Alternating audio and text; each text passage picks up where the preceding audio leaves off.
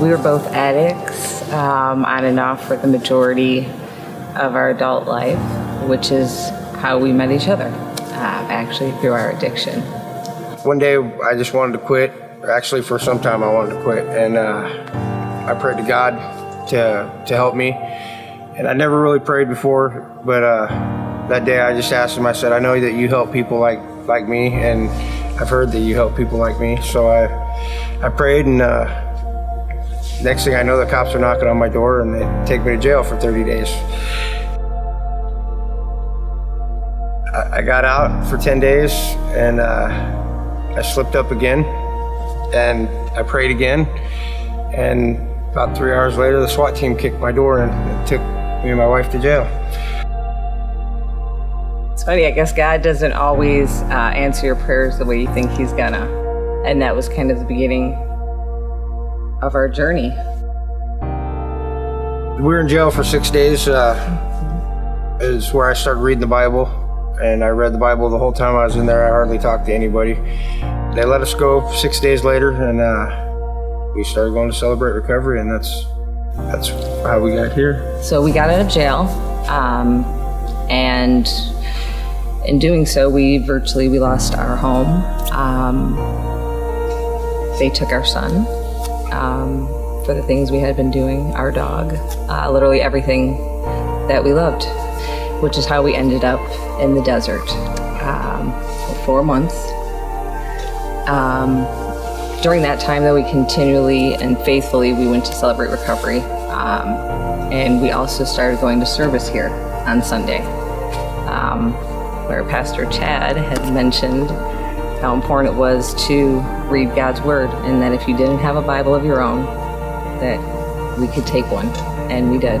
Sat by the fire and read the Bible every night and prayed all day, and that was where God began to heal our lives and restore us. That's where we got to really know God.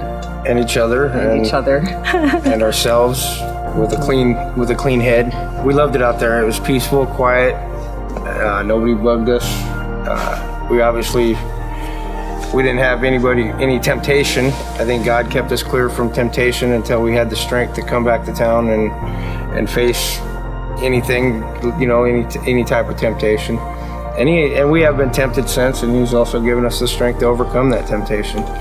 It don't sound very flattering to live in the desert in a motorhome, but God has a plan, and his plan is the right one, and you may not always see it, but it took 4 months in the desert for us to get our strength to come back to town and face.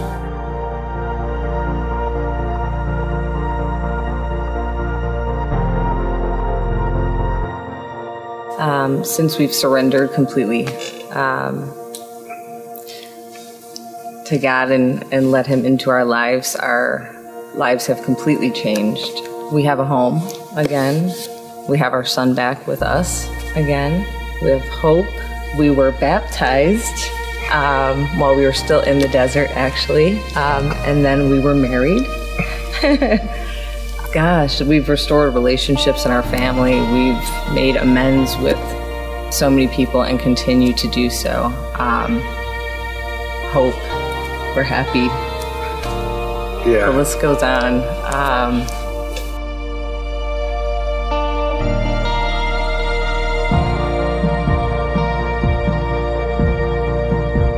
Talk to people we haven't talked to in years. As of November 2016, we've been clean for a year and free from addiction. And God will restore everything that you hold dear and give you back everything that you've lost. And he'll guide you through it, and it may take longer than you want because we want stuff fast, but it's all in his time, and it's all for a reason, and you will get it all back. And you will become the person, or start to become the person that you want to be. I mean, I know that I have a lot of work left to do with a lot of things, but addiction's not something that I worry about every day when I wake up, and it's not a chain that's holding me back. I'm cut free from that.